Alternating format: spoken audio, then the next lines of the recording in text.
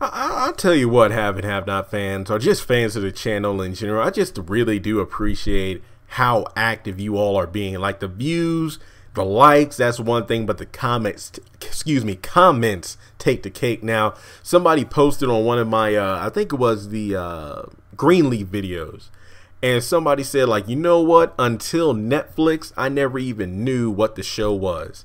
And I can't wait to watch it on OWN. We just added the channel to our subscription. Now, I don't know about you all. Like, I've been behind this mic. I've done videos about putting the haves and the have-nots, if loving you is wrong.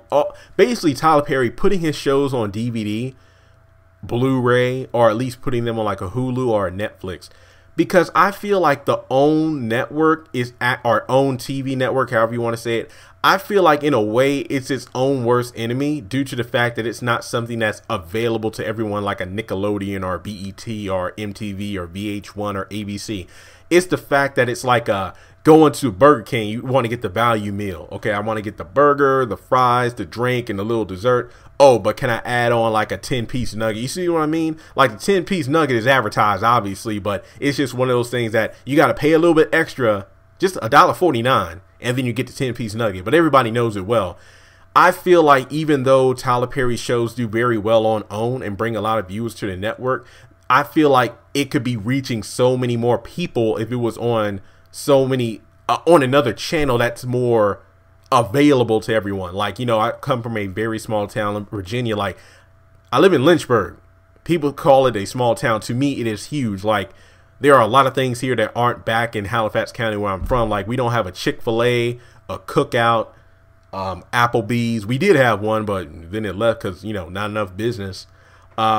We had a Forever 21. I think that was gone now. I mean, the only reason I bring that up is because that actually replaced where Blockbuster used to be. Rest RIP Blockbuster, and soon to be Toys R Us is leaving as well. But I'm just saying that I come from a small town, so any exclusive deals, if you will, I have to drive an hour. You know, like to Lynchburg to my parents' house is literally 1 hour.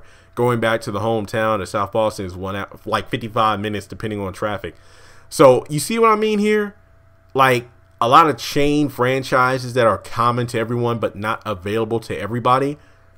Like, I didn't even know what Chick-fil-A was till I moved to Lynchburg. So the same thing with the OWN network. The fact that it's not available to everyone means that there are people out there who don't know about it. They might have heard about it in passing. Like, there are people I know who are, you know, close friends, like, hey man, how's YouTube going? Yo, I'm doing great. And they're like, so what show, like, even going back to when I was still at the call center before I quit, they were like, yo, so what are you doing on your channel? I was like, oh, you know, I'm talking about Tyler Perry. Oh, Madea? Like, you know, of course they know about Madea because the movies, the fact that there were shows on TBS like House of Pain, Meet the Browns, and Madea made cameos here and there.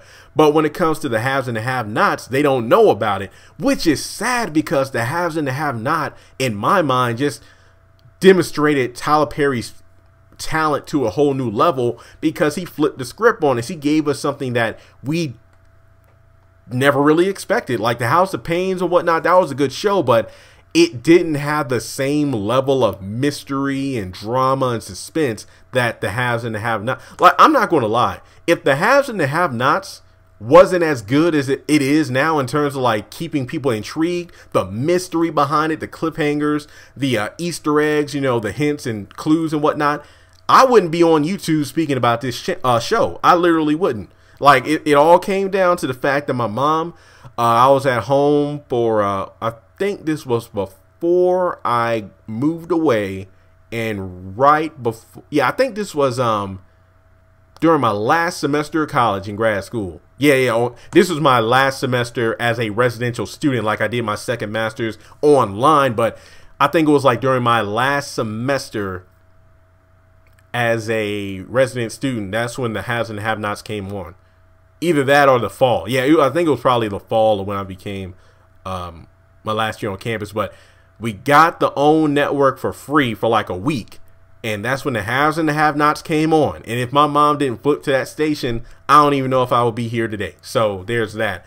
But I'm just saying that if Tyler Perry just dropped maybe like the first season on Netflix. Same with it. I'm not going to lie. If Loving You Is Wrong, if he dropped that show on Netflix, I would watch it from beginning to end. I literally would. Like, even shows that I started out liking but then fell out of it, the fact that it's on a platform that's available to pretty much anyone, and it just plays itself, you know. I mean, at some point it'll stop and say like continue watching or not, but the fact that it's just like no commercials, I would love it to be on Netflix, because number one, I pay for my Netflix. There's no commercials like there is on Hulu, and it's all right there with the click of a button. So I think that if Tyler Perry put the shows on Netflix, now even if the show does end in 2020 and the haves and the have-nots is gone forever, like there's no sequel series or a movie, if he just ends it in 2020, I think he should put that show on Netflix because people would love it. I feel if he put that show on Netflix just to see that, okay, let me just put it on a platform like this and then see how many people watch it. And then based off the views and whatnot, then that will determine if I decide to continue it on a Viacom network, because, you know, Viacom, that's where he's going to work for. It owns what? Nickelodeon, VH1, MTV, BET, just to name several of the stations. I feel he would continue the show on probably BET. Like, think of it this way. If you are a DC comic fan, Young Justice came on Cartoon Network, ended after 2 seasons. Fans begging for more. They put it on Netflix for a little while, and then based off the views on Netflix, the purchasing of the DVDs, the comic books and whatnot, fans finally got season 3. And season 3 is going to be dropping in the fall of this year, and I can't wait. So that's just a prime example of, okay, we're going to take a TV show, because what, Young Justice came on like at 10 or 11 a.m. on a Saturday. Not the best time frame for a cartoon, but at the same time, haves and the have-nots, if you take it and put it on a platform that almost everybody and their mother has, I feel like people will watch it, because there will be a lot of people who don't. I feel like people know of the show, but they don't know the show. That's all I'm saying. Just like that person that commented on Greenleaf. Oh, I didn't know about this show, but I'm definitely going to tune in now because I saw it on Netflix. That's all I'm saying. I bet money if Tyler Perry put the haves and have-nots on Netflix, when I go to Netflix like the next day, I'll probably get that alert that trending on Netflix, popular on Netflix, new releases. It would just clean house. Again, maybe it's because of his contract with OWN, and that's why he can't distribute it. I don't know. Maybe that's the case. But I remember with TBS, you know what, his shows like House of Pain, Meet the Browns, I'm sorry, tongue-tied. They were released on DVD, and I don't know what the contract details are, obviously, because I'm just a fan. But maybe Tyler Perry made that choice himself. Who knows? But it really doesn't make sense, because the Oprah Winfrey shows like Greenleaf, they're on DVD, they're on Netflix, and they're on OWN. So Tyler Perry, man, just put the darn show on Netflix. For guys, I'm telling you, if you're watching this video, copy a link, tweet it to Tyler Perry. It's on Twitter at Tyler Perry. Tweet this video around. Put the stars in it, put OWN in it, put Netflix in it, because I don't know about you, but I want this show to be available as soon as possible. If he put just the first season just to see what the views would be, I think it will blow it out of the water. I really do think it will blow it out of the water, and then people be like, what the heck is this? Let me get the OWN network. They'll be calling Xfinity and Dish Network, DirecTV, whatever they have, and upgrade their subscription. I'm telling you now. So guys, let me know in the comment section below, do you want Tyler Perry to put this show on Netflix? Like Love Thy Neighbor, Loving You Is Wrong, they can come along too, but in terms of priority, I think the haves and the have-nots should at least have 1 or 2 seasons on Netflix just to test the water, and then bring more people not only to the Tyler Perry audience, but also to the OWN network. So guys, I urge you, share this video around.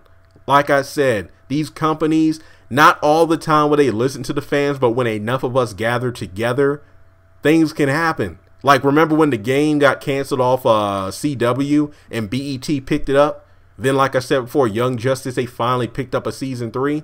So yeah, just keep the train going, get this video in circulation as best you can, and I'll talk to you soon.